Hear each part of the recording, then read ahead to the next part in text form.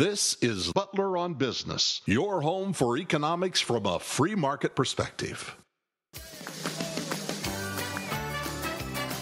Welcome back, and joining us now, I am honored to tell you, is Barry Goldwater Jr. You may recognize the name. His father ran for president in 1964. He was a longtime senator from the state of Arizona. Barry, it's an honor to have you, guy. Well, thank you, Alan. It's nice to be with you. Well, I really am honored to have you. I was 10 years old when your father ran for president, but I can remember clearly AUH2O.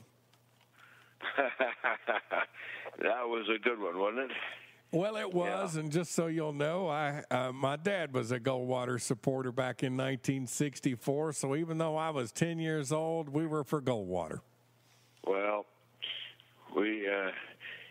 my father kind of started and defined what a conservative was, and that definition is still alive, of limited government and less taxes and more freedom and personal responsibility and strong defense.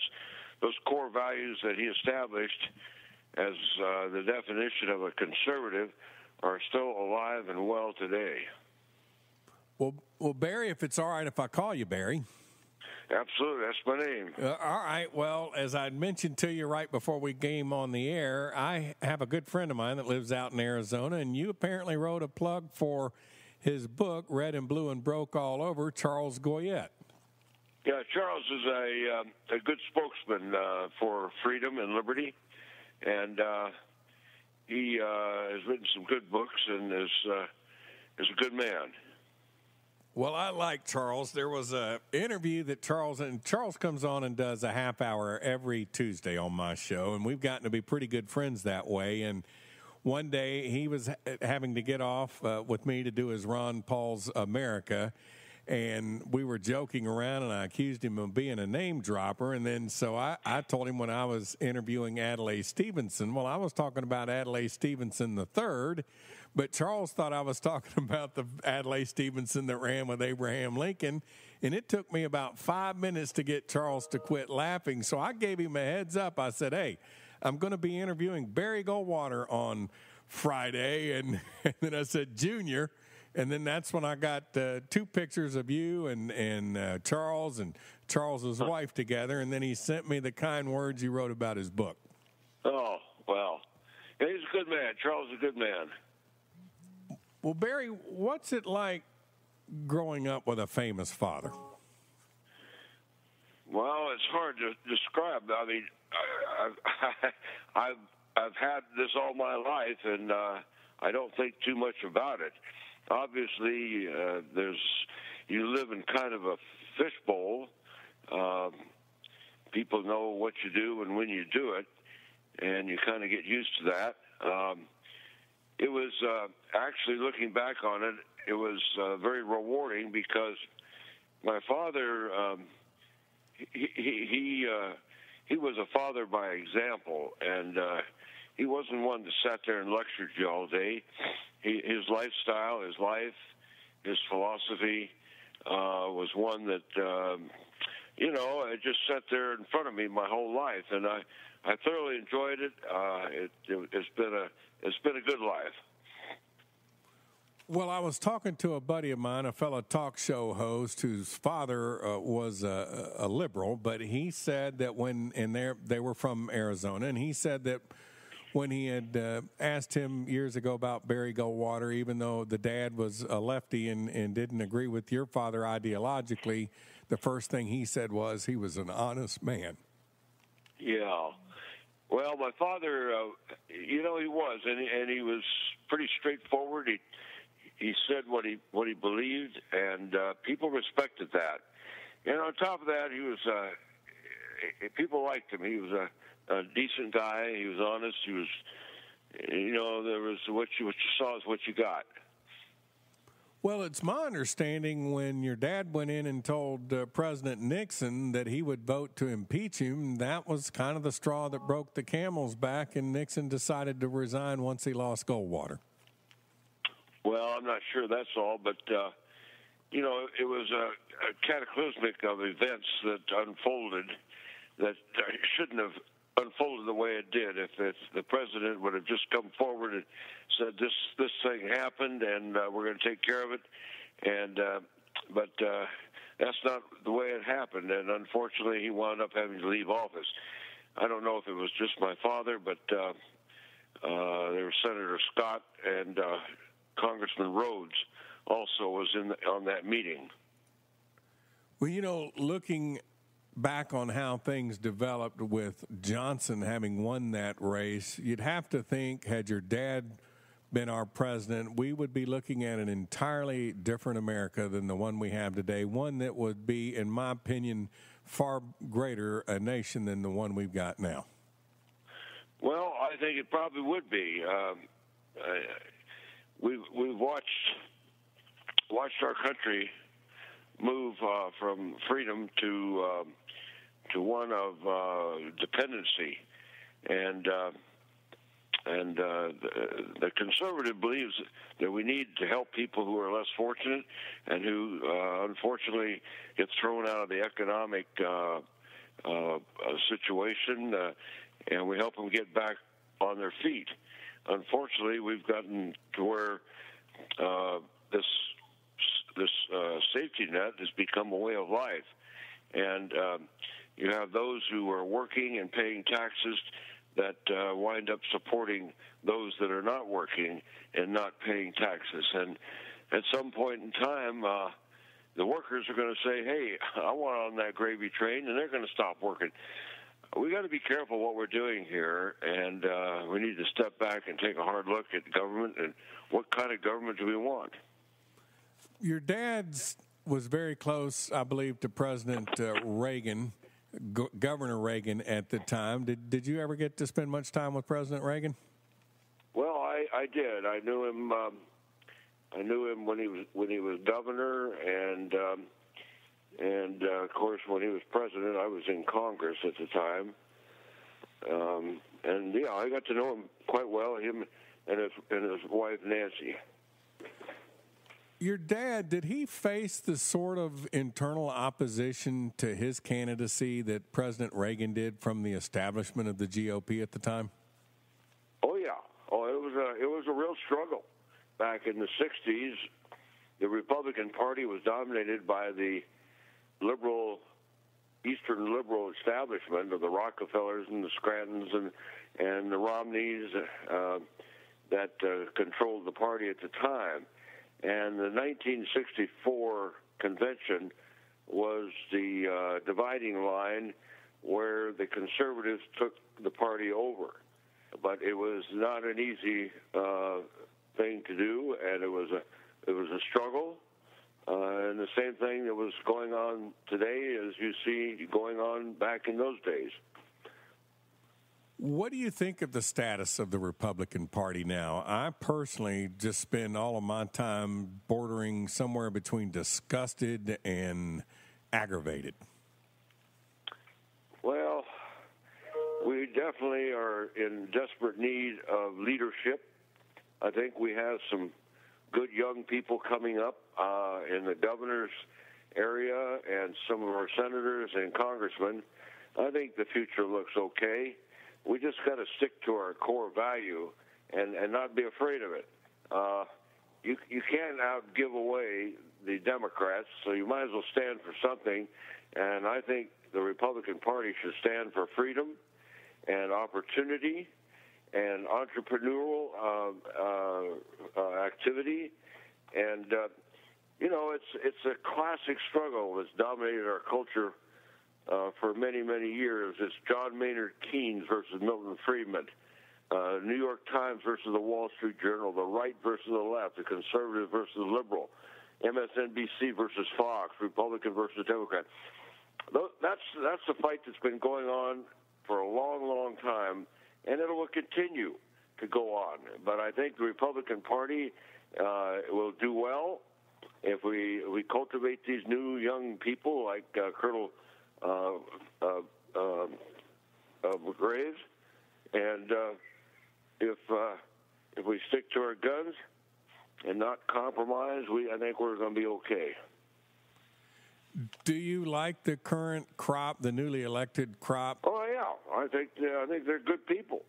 No, we've got some good people, and that's we're going to have to look to them for our guidance and our future. And so I'm optimistic. I don't think we need to give in.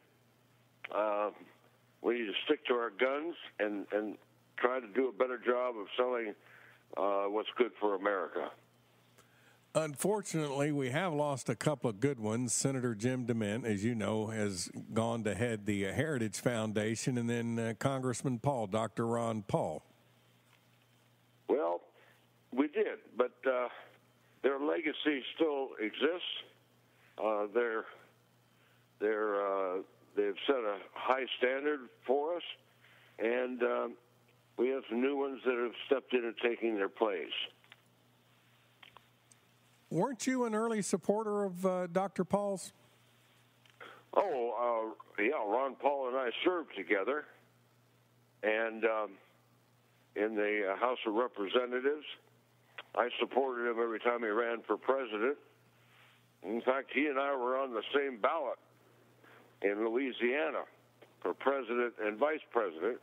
We came in third.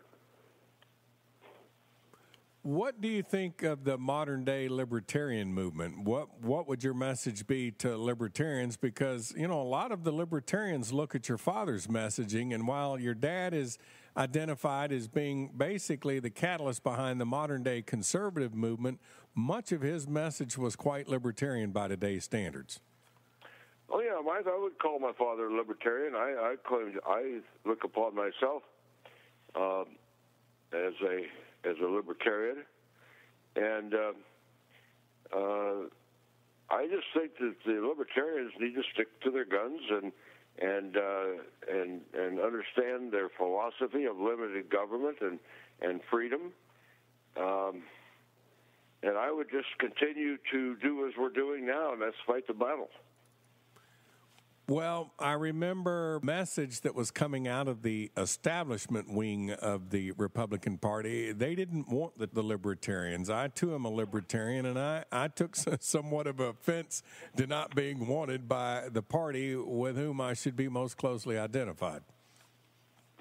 Well, this kind of struggle, I guess, has always been around. The important thing is that you be consistent in what you talk about, that you work hard to persuade people that freedom will do more for this country than slavery. You know, history walks with us today as we do our work. History offers us not a single example of a nation that has ever spent, borrowed, or taxed its way to prosperity. But it offers us many, many examples of nations who have spent, borrowed, and taxed their way to economic ruin and bankruptcy. Who was it? Milton Friedman said one time that if the federal government were in charge of the Sahara Desert, in 1 year there would be no sand. So we've got to understand what made this country great, why our forefathers came here, and that is for liberty, to get away from slavery, from dominance of the crown, of totalitarian. You know, freedom in the history of mankind, freedom is very rare, and but the United States stands as a symbol of what man can do if he's free. Why is the whole world trying to come to the United States? Individuals sneaking across our border, waiting in line at the embassies to get a permit to come here. It's because here we can, a man or a woman, a child can rise up to anything they want. If they fall down, they have the freedom to get back up and work harder. So this country is a symbol, and the conservatives and libertarians have a good message. They need to do a better job in selling it. Well, I remember Senator DeMint, and he was senator at the time of the debate. The debate that should be taking place within the Republican Party should be between the conservatives, the libertarian, and the Tea Party crowd. And unfortunately, they have been pushed aside by the establishment, which, in my opinion, has been just totally inept. Well, that's unfortunate what's going on today. You got to pick your fights, and fights that you stand a chance of winning. Well, you know, the thing that frustrates me about the current debate, right now, the federal government is raking in more revenue than it ever has in the history of the republic. So the debate is really spending money, raising the debt ceiling to spend money we don't have. Well, you're absolutely right. And you and I understand that, but I'm not so sure this was the right fight to pick. What did you and then also your father think of the central bank, the Federal Reserve System? Well, I think I don't think that we would support a centralized monetary system that we have, and they have basically caused a lot of the problems that we have today with their printing press mentality, where we've devalued the dollar, and we're in this problem that we are right now because of the Federal Reserve. In my opinion, the Federal Reserve is not often talked about, but it has been very instrumental in undermining the strength of the United States economy. And there needs to be a reevaluation of its role in our economy. Well, you're preaching to the choir right there. In fact, I go on to blame them in large part for the loss of our moral fabric, because as a result of all this money printing they've been doing since they were created 100 years ago, we've gone from where one breadwinner worked and the other one stayed at home and raised the children to two breadwinners having to scrape, and the kids are being raised in daycare centers. And I blame all that on the Federal Reserve. Well, that's very true. Yeah. Well, right now that you're retired from Congress, but it seems that you're still somewhat active in getting some of the candidates that you support elected. How's that going? Well, I was born into politics. It's in my blood. And even though I'm no longer in the United States Congress, I still try to work for and behalf of and support these good candidates. It's time, in my opinion, to recapture our commitment to the principles of free markets and private property and personal responsibility and limited government that made our nation great. As a self-identified libertarian, do you recommend that the libertarians stay inside the GOP and help take over the party from the establishment, or do you accept and agree that they should move on over and form their own party? Well, I like the two-party system, and if we look historically, where there have been multiple parties, and you basically govern by coalition, that's never worked very well. I believe that our message is solid and it's sound. It is basically democratic capitalism is the world's greatest success story. There's no central planner. It's based on trust, and I think that we have a message, and we ought to work hard within the party, and make our voices heard loud and clear. I don't think splitting off and creating other parties is a good prescription for this country or the libertarians. When Charles Goyette and I were talking about this interview that you and I were going to do today, Charles said that if we had more fellows like you and your dad, there would be no need for a libertarian party. But I know many libertarians just have abandoned the GOP because right now with the establishment in charge, it's more of a left-leaning party that's hard to discern from the Democrats sometimes. Well, that may be true, but I think if we, in 2010, the Tea Party, so-called Tea Party, which are basically there's no real Tea Party. There were individuals of like mind within the Republican Party that went out and worked hard, and we won the day. We took over the House of Representatives. We need good leaders who are going to stand up, like Senator Cruz from Texas, and not Ron Paul, but his son Rand Paul, and Rubio from Florida. We need to have these people out there walking, talking, and setting the example.